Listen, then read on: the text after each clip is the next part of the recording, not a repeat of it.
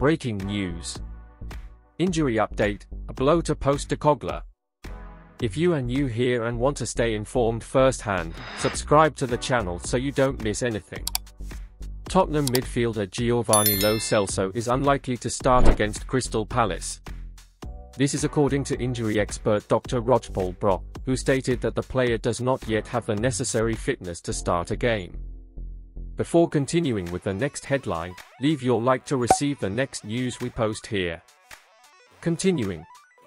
Lo Celso suffered a complicated injury at the start of January which saw him miss several games and only returned as a substitute in the defeat to Wolves last week.